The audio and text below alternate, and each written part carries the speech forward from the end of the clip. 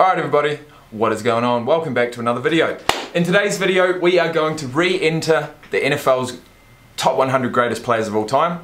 I want to welcome you back to the series. I've probably had about a week off. We really smashed through those first 50 and the next one was number 54, FORREST GREGG. FORREST GREGG, what a name. So we're going to crack into it. I want to welcome you back once again. I hope you've been enjoying the videos, I really do. Me and my video editor have teamed up.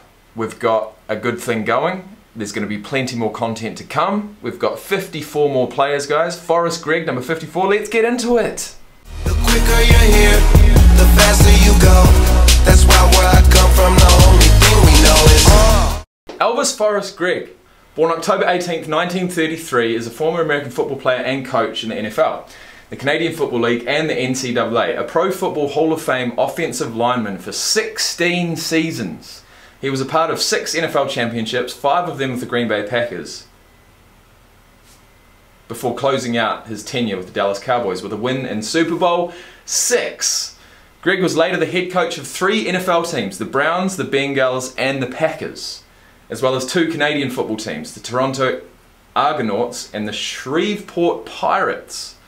As a player, he was a member of 6 World Championship teams, as they said, 5 with the Packers and 1 with the Cowboys. As a head coach, he led the 1981 Bengals to the Super Bowl, where they lost to the 49ers by a score of 26-21. Jeez, what a career. He has done it all.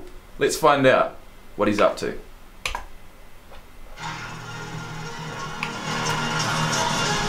FORREST GREGG, if you look at the coordination of his feet and hands, which is a sign of a great lineman. Deacon! Or a great football player, basically. But when you get into Greg, his arm reach, the way he positions himself, his action from left to right, the guy was just fantastic. His movements would cause you a lot of problems. What I mean is putting that helmet on your chest and them feet working, and he drives. Let's have a look at that again. He was the best drive blocker I ever seen. This is back in the 60s, remember? I want to see this. Oh, he's on his feet. What I mean is putting that helmet on your chest and them feet working, and he drives you out of that hole. He was the best drive blocker I ever seen. He's got power. He's not oh, like, shit. You know, I hit go upside that head with them hands, and then, you know, I'm done with him. He ain't going to be much of a problem that day. Not him. FORREST GREGG, you got to fight for 60 minutes. I ain't gonna get no better than that. I mean, it ain't gonna get no tougher than that.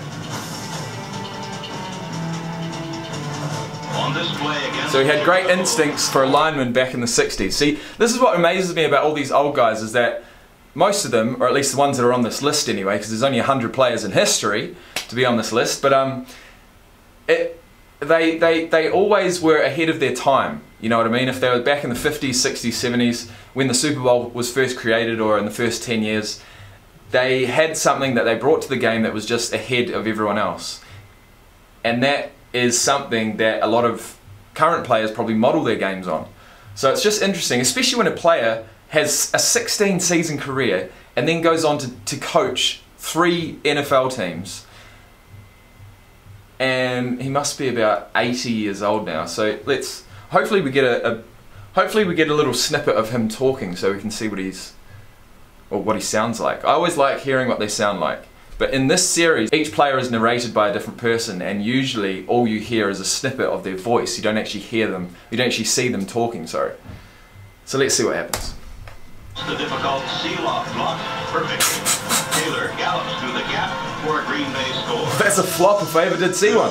You know, I've been lucky. Oh, there he is. All those years, and we've never really had anybody to come in and run us out of a job. I'm really thankful for that. During his 15 seasons in Green Bay, FORREST GREGG He's a was beast. described by Vince Lombardi as the finest player he ever coached. One reason for such praise may have been Gregg's flawless execution of Lombardi's favorite play, the Packer power sweep. When Vince Lombardi first came to Green Bay, he drew that play Sounds great. on the board. And he told us almost everything in our offense came off of that sweep. If we're going to be successful, we've got to make this play work. If the end has the linebacker taken in, he will come around it and seal inside. If you look at this play, what we're trying to get is a seal. There he is. And a seal here. And try to run this play in the alley. Nice. Daylight. Go, son. Give him the lateral. What? That's not him, is it? He did not just chase down that running back. My side. No, no, no. Hell no. We're going to watch that again. Where is he? 75? Or is that 76? Nah, he's down, he's down. There's 76 that comes in. I didn't think he was that fast.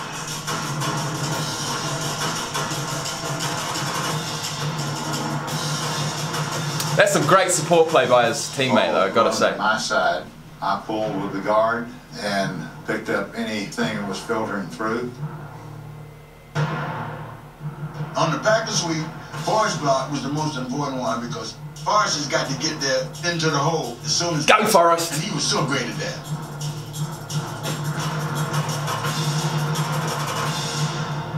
Those linemen, man, they throw their body on the line for the running backs. They really do. I got respect. He's fundamentally sound, getting off the ball, coming off the football. Hey, there you go. He got one. Really get ready to play a guy like Forrest, and they put a lot of work in. I mean, there's nobody like that. You look at some of his tapes, and you'll see a fundamentally sound tackle, and that's what put him in Canada. Hall of Fame. Sounds like he was destined for the Hall of Fame from the first moment he got in the league. Now, let's just have a quick read here. He was 6'4" and 113 or 115 kilos. I never know exactly what their playing weight was when I read this though, because sometimes it's their weight currently, although you never know when this has actually been updated. So he's a 3-time Super Bowl champion, in Super Bowl 1, 2, and 6. He was a key player. Sorry, this is annoying me. I'm going to have to bring it up.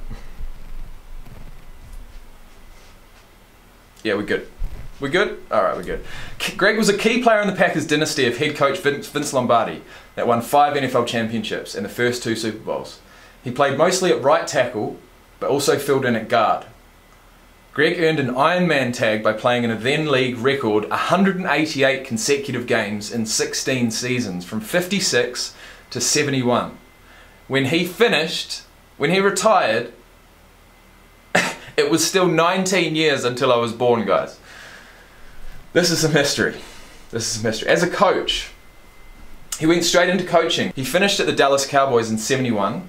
He went to the San Diego Chargers from 72 to 73 as an offensive lineman coach, which is, you know, that seems pretty obvious.